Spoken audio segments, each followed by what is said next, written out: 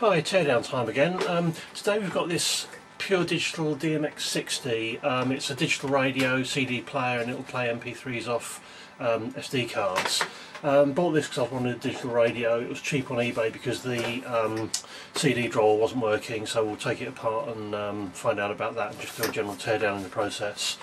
It's a long time since I've taken apart a bit of consumer hi-fi equipment, so it'd be interesting to see, how things have changed over the last, maybe 15-20 years since I've sort of taken something like this apart, so it'd be interesting to see what's changed over the years. Just a quick look on the back. You've got all the things you'd expect: speaker terminals and spring clamps, a couple of line inputs, an auxiliary output, optical digital out. The only unusual thing is this USB port. This is for firmware updates and also to access the SD card on the front.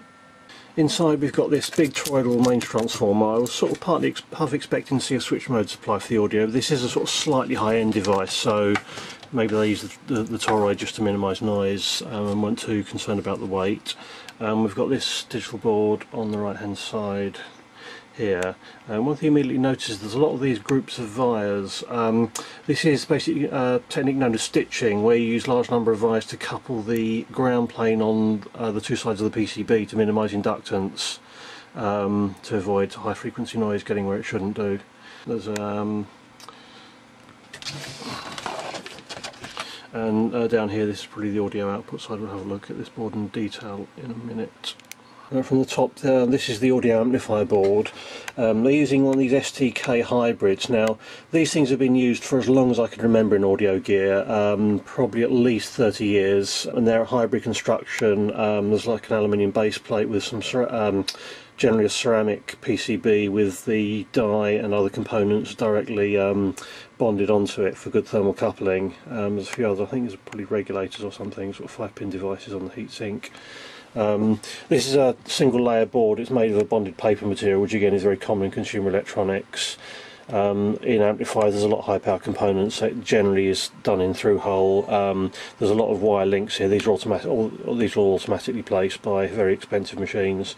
So instead of using a double layer board, it's a single layer board with a few wire links where necessary. Input rectifiers here, and you'll notice there's a capacitor connected across each diode. Again, this is a very common technique in anything audio or with a radio involved. It basically reduces the switching noise that you get with the rectifier as each diode turns on and off through the main cycle. If you don't have those capacitors there, they can produce some short bursts of fairly high frequency noise. On this side you can see the back of the heatsink with lots of fins, and there's also a small power board here. This provides the standby power. There's a relay on there that switches power to the main toroidal when the thing's turned on. Because nowadays equipment has remote controls to turn on and off, and soft power switches, so it needs a low power standby supply just to keep the logic running, just basically waiting for you to turn it on, or running a timer for turning on automatically. Here's the back of the front PCB. There's not a great deal on there. There's another Xilinx CPLD in here. That's probably just going to be logic expansion, producing more logic control lines for all the keys on the front. There's a few capacitors there. There's the back of the LCD flex. You can see some more stitched wires there, but there's not really a lot else on that board. Right, this is a view of the rear PCB. Not really much on here. There's a mains transformer, a relay to switch power to the toroid, rectifier, voltage regulator. Not really very much to see on there. The input cable goes through a toroid, but there's also this thing which is sort of, I'm not sure if that's heat shrink or a polythene bag. Let's take a look inside that, see what's in there. Inside of that sleeving there's just another mains filter, so there's quite a lot of filtering on here to reduce interference coming from the mains, probably at least as much to filter what it kicks back. I'm almost wondering if this rear board is some sort of off-the-shelf thing. So, I mean, I don't understand why they wouldn't have fitted this filter directly on the PCB, unless maybe it was just a bit of an afterthought. They sort of found it was too noisy and then they added this later instead of redesigning the PCB, or maybe the PCB was used in another product that didn't have the digital stuff inside it. So they thought it was easy just to use this separate filter rather than incorporating it onto the PCB. One handy tip when you're taking stuff apart that's got lots of screws, you tend to find, you've got loads of different types of screws in different lengths. So if, as you take stuff apart, you actually put each set of screws in a different compartment, so the initial case screws, these, for example, the screws that hold the back off, then if you actually group them like that, it means that when you put it back together again, you can just go back in the sequence and you know that you're using at least roughly the right set of screws. And you'll probably still have some left over at the end, but they always put too many screws in these things anyway, don't they? This is the top side of the logic board. Not a great deal to see here. It's mostly the through-hole components on the audio section. Got the antenna connection, some PTFE cables, a bit of a surprise in a consumer piece of kit, quite expensive. The flex connector for to the front panel. What is quite nice is they've actually labelled all the connector functions here. You can see that's a JTAG connector there. Next to it is the CD drawer, so you've got CD open close, so you've got the mechanical functions. I2C on there, and then here we have the digital audio, SPDIF digital audio from the CD. So clearly the CD unit is a complete integrated unit with. One little detail here, in addition to all the connectors, we've got this separate soldered ground lead. This goes from the ground of the this section in here, and this actually goes right back to the negative of the capacitor on the audio stage. This is probably just to get a good solid audio sort of star ground type arrangement, because the problem is all these little thin wires and connectors have got significant resistance and inductance, so that can actually couple noise into the signal. So this is just establishing a nice sort of solid ground reference. Yeah, it probably isn't a bodge wire, it probably was designed that way originally. The other thing I noticed on this can, there's like this little finger that connects the can to the RF front end here. Another little detail I just noticed behind the audio, they've got all these little toroidal chokes. Again, this is going to be to stop any radiated RF noise from in here getting out and onto the audio cables, and the audio cables then act as an antenna, so it produces interference. So that's what those are going to be for. And in here we've got basically a little plug-in module. There's a silicon chorus. I'm guessing that's going to be custom chip. This is a DAB digital audio receiver. The actual PCB, it says sort of Frontier Silicon, so I'm guessing this is just a complete module for the digital audio functionality. And there's also provision for another can on there. That may be for when the whole thing isn't fitted inside a can. They've just got provision for putting another screening can on there. So let's take this board out and see what's on it.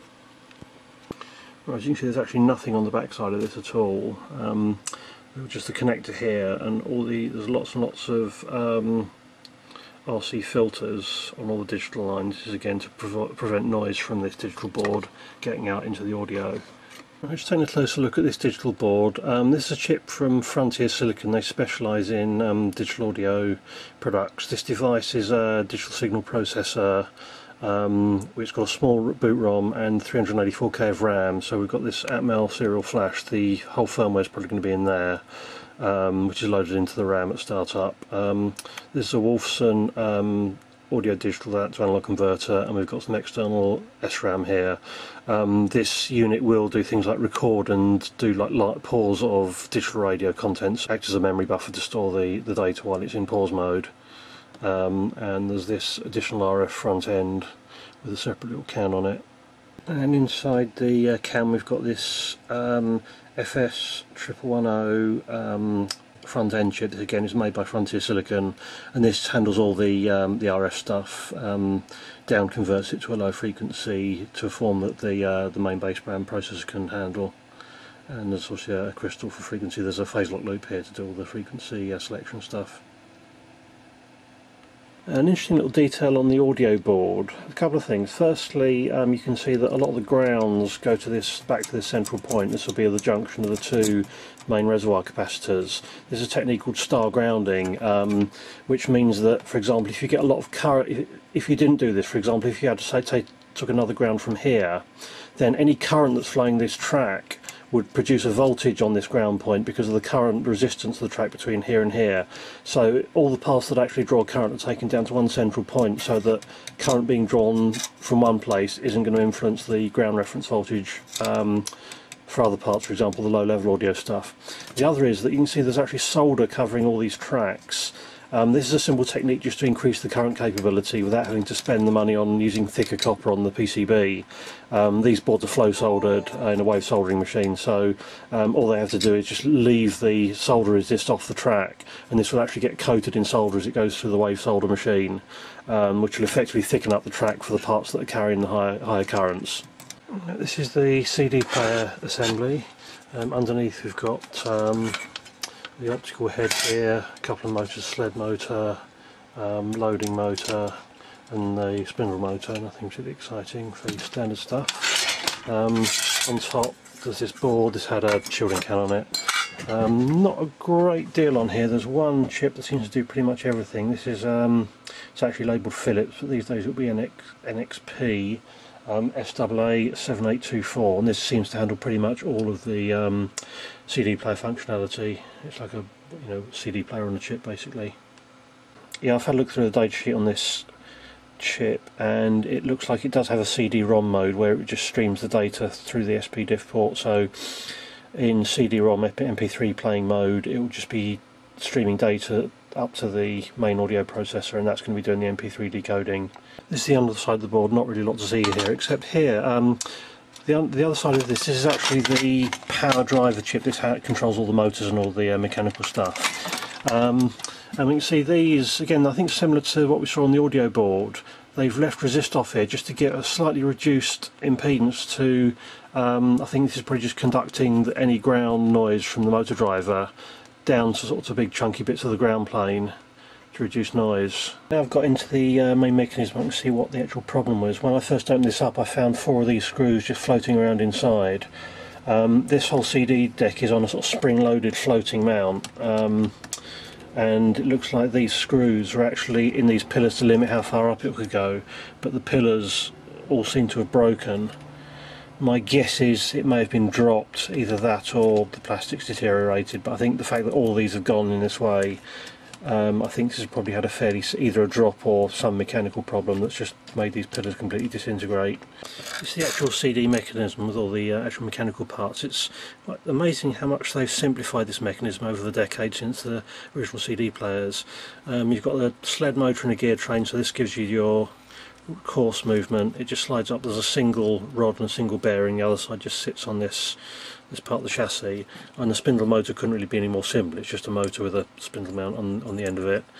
So this is the optical assembly. That's going to be a custom photodiode array that's got all the optical sensing for both the tracking and the actual signal coming off the CD. The laser diode is there. It's interesting they've got this sort of detail where they've done a slot. My guess is this is for mechanical reasons, so that this is effectively, it's got a little bit of flexibility in it, possibly just to decouple mechanical vibration or to avoid stress on the leads. I'm not quite sure, but yeah, there's got to be a good reason why they've done that detail there on the PCB. These little wires go up to the voice coil, so there's voice coil actuators that give it the fine tracking and focus control on here. The actual, you probably can't see it here, but the actual assembly is floating on some wire. You can just about see there's some very thin suspension wires to give it its motion. But considering this is a very high precision optical tracking task, it's interesting how simple they've got the mechanism these days. And here we can see these broken pillars. There's basically a spring to provide the floating, and the pillars, all the pillars providing an end stop. Now fortunately the back side of these is actually fairly flat, so I think what I can probably do is just machine the pillars completely off and just replace them with an alternate pillar to do the same thing, so that's probably fairly fixable. One minor issue is figuring out how tall these pillars are supposed to be. Now this one actually had enough of it left to measure. The ones at the back I think are shorter because the springs, there's actually 2 different heights of spring, and because this thing hinges up that way, these ones are going to be a bit shorter, but it's not clear whether the top edge of here is close to the original top edge, so I might need to do a bit of experimenting to figure that out. But I mean, the size of these pillars isn't all that critical. All they're doing is limiting how far upwards this can go, so I think we can probably figure something out. I'm just going to clean these up and flatten the base so we can put another pillar in there.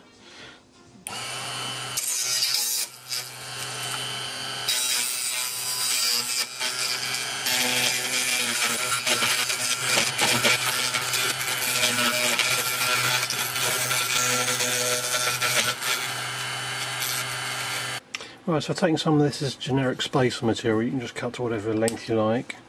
Just cut a couple of lengths there, fixed it on the back with a self-tapping screw, so we've now got some pillars again. Right, that's all 4 screws done. One of the screws had completely gone missing, so I just improvised with a standard screw and a washer does the same thing, but it's now floaty and bouncy and doesn't crash into the tray now. So let's put it all back together and see if it works. The tray seems to move quite happily. Just before we put the rest back together, let's take a look at what the read head's doing. It's quite interesting. On most CD players it will try to focus on the disc before it even starts spinning it to tell if there's something there. So the tray goes in, you see the laser head, it thinks about it for a second, and then it tries to get a focus on the disc. Right, let's try CD.